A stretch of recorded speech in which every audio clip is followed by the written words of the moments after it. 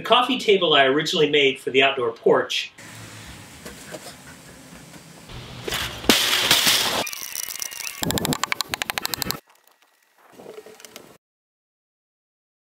I moved inside. So I made a new slab coffee table, and it turned out great. Let's go through how I made it. Now I'm always on the lookout for free wood. And with my 97 Honda and some roller conveyor, I can handle about anything. It just so happens, while driving back from the flea market one day, I came upon a freshly cut hickory tree and acquired some precious cargo. The next day, on the same street, I purchased an amazing oak slab for $30 at a garage sale. It had been sitting for about 3 years.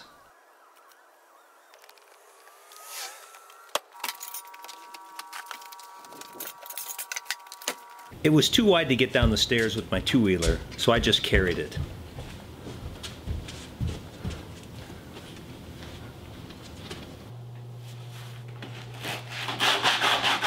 The slab was a little warped, but in good shape. I sanded and carved out the largest saw marks, and then I epoxied the biggest cracks.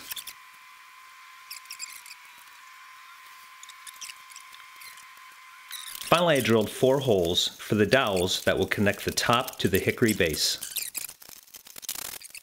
You're going to see a few extra people popping into and out of the video. They were filming a Chop-umentary on me as part of our Cat Footwear partnership. Stay tuned at the end of this video and you'll see it. I cut the hickory to length, removed the bark, and then drilled the holes to match the dowels for the oak top.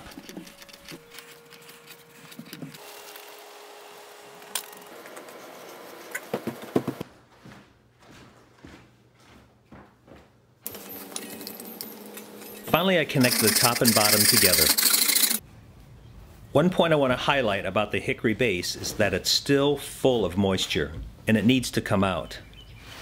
Ideally, I would have used a piece that was fully dried, but in this case, I'm willing to take the chance because this will be sitting outside.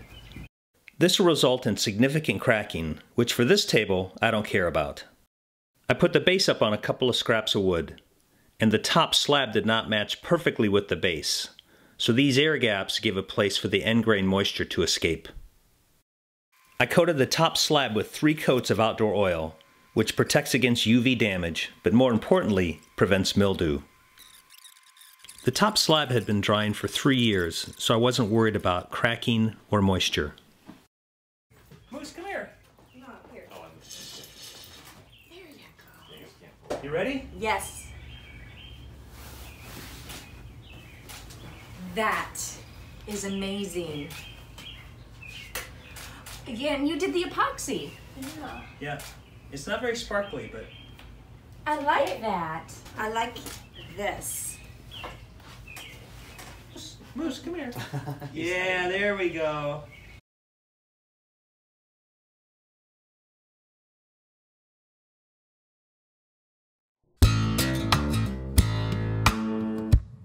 It's the potential.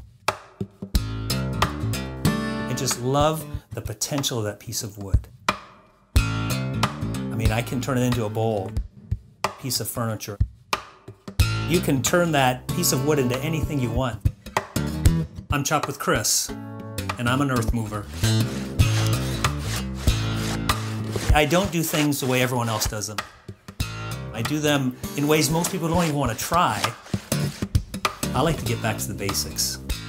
I use my hands and hand tools I pick up at the flea market to create things using no electrical power tools. The more basic the hand tool, the better.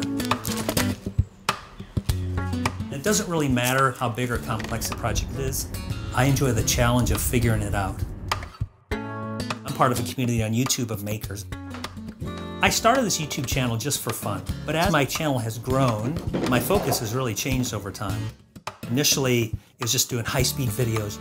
And then people were like, hey Chris, it's great that you can do this, but could you please show me how you did that? I've really shifted to education videos and now charity projects. Videos that can help give back. When I do a project, I'll sometimes work for 12 hours straight. I'm on my feet the whole time. I don't want to have to worry about my boots. It's important my boots keep me safe. I'm putting a lot of abuse on my shoes. They've been through thick and thin. I get so much joy out of making things for my family.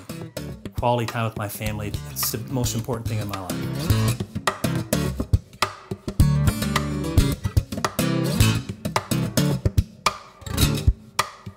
It's so rewarding when you can make something yourself. It just feels like it's a part of you. I have the opportunity to use my channel and woodworking to spread love and compassion, hard work and determination.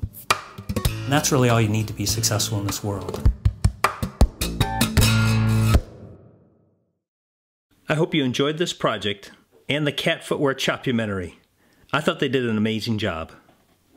Please subscribe to me on YouTube and follow me on Instagram @ChopWithChris so you don't miss out on any of my future projects. Thank you.